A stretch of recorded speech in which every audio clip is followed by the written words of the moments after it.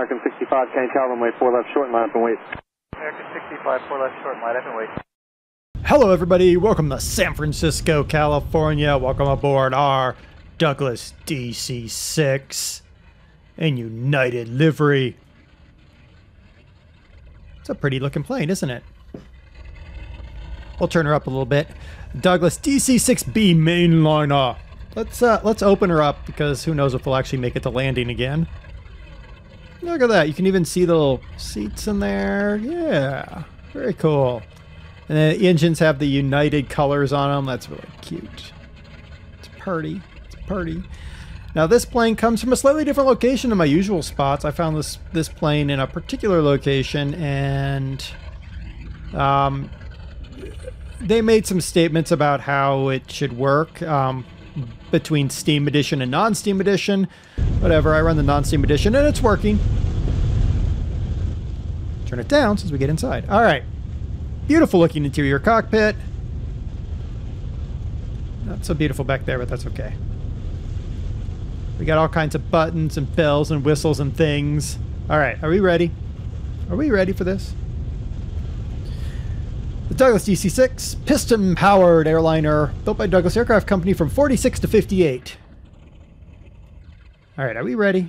Are we ready? Are we going to take off time? Take off time?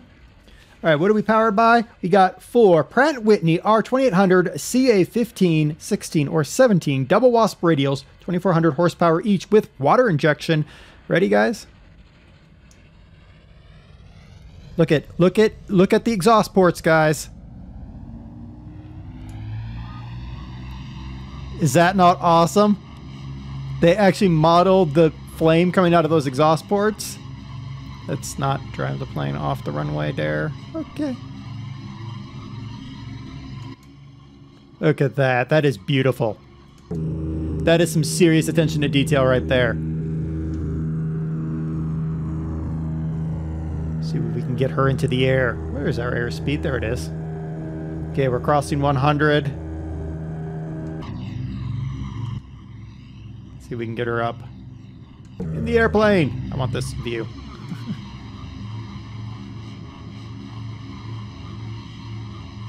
There we go. In the air. Track those big wheels. Look at that. Absolutely beautiful. Originally intended as a military transport near the end of World War II, it was reworked after the war to compete with the Lockheed Constellation in the long-range commercial transport market. More than 700 were built. Many are still flying today in transport, military, and wildfire fighting roles. You can even see, look at the smoke. Uh-oh, hold on. We're gonna crash. Hold on, hold on, hold on, hold on. We're not, we are stalling. We're dead. Ah! And we're back. Jeez. It didn't work out so well for us, did it? No, it didn't. But we do get a nice close look at those exhaust ports. I'm gonna stand on the brakes here. Look at that. Hear that high-pitched squeal? Those are the brakes. They modeled the sound of the brakes.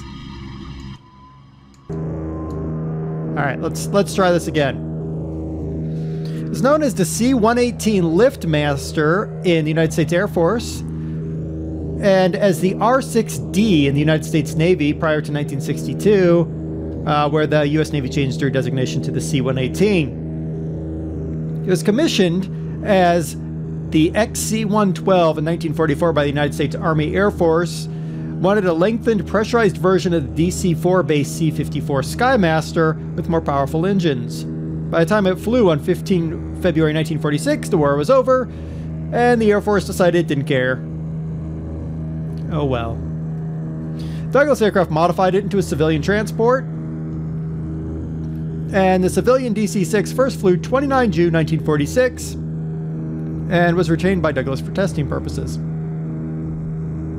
First airline deliveries were made to American Airlines and United Airlines on 24 November 1946. Unfortunately, a series of in-flight fires, including the fatal crash of United Airlines Flight 608, grounded the DC-6 in 1947. The cause was found to be a fuel vent next to the cabin cooling turbine intake. So then all DC-6s were modified and the fleet was flying again 4 months after being grounded.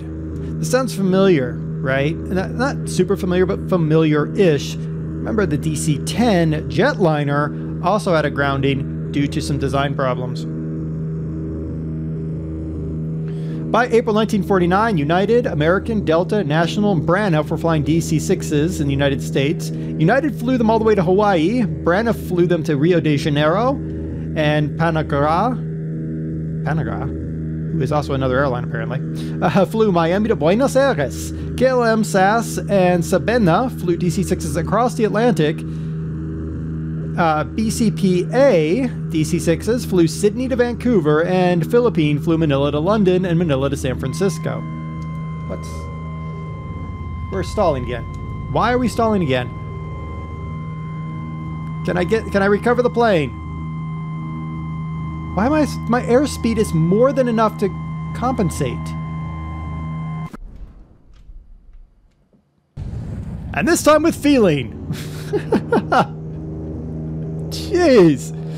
I glanced out at my airspeed. I'm like, I'm at 260. I'm well beyond stall speed, but apparently not.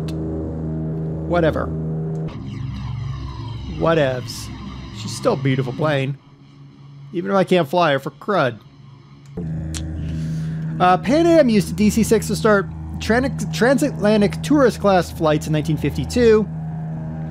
Those were the first DC-6s that could gross 107,000 pounds.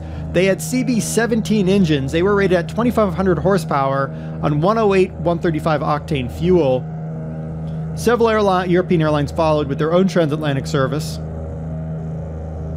The DC-6 A, B, and C subtypes could sometimes fly nonstop from the eastern US to Europe, but they often needed to refuel in Newfoundland and elsewhere sometimes when they went westbound due to wind conditions. We're just going to keep our flaps down for now.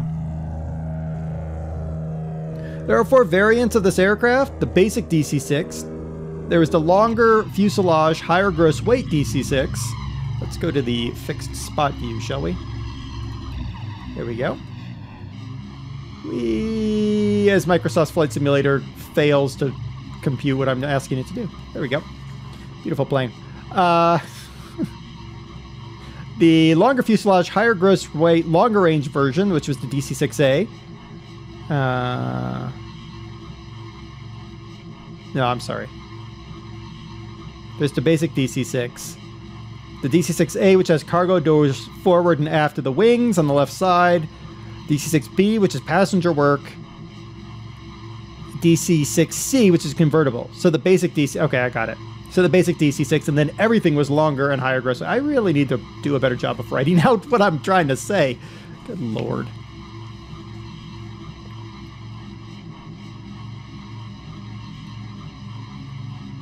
Now, the interest in this aircraft was revived during the Korean War, and the Air Force and Navy ordered 167 of these aircraft, which eventually became civilian. There is a very famous one named the Independence.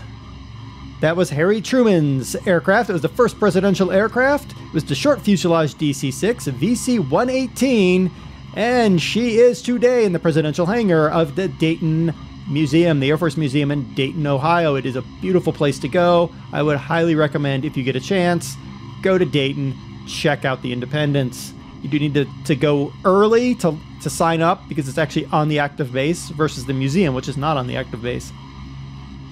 Total production of the DC-6 series is 704 aircraft, including military versions. Interesting, 1960, 2 DC-6s were used as transmitter platforms for educational television based at Purdue University in a program called the Midwest Program on Airborne Television Instruction. They were basically flying transmitters for the Midwest. Many of the older of these aircraft were replaced with DC-7s. But the simpler, more economical engines in the DC-6 has meant the type outlived the DC-7, particularly in cargo operations. DC-6s and 7s survived into the jet age, were replaced eventually by the 707 and the DC-8. Crew of this aircraft, 3 or 4.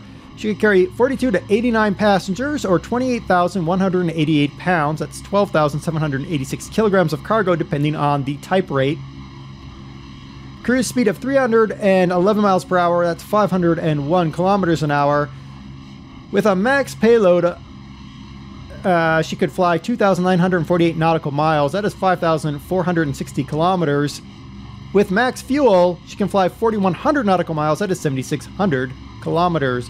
This aircraft is quite the plane. Let's get inside and check out our views. Shift 1. There's a nice up close and personal view. Now there is this engine supercharger here that you can flick to high, but you're going to get this warning.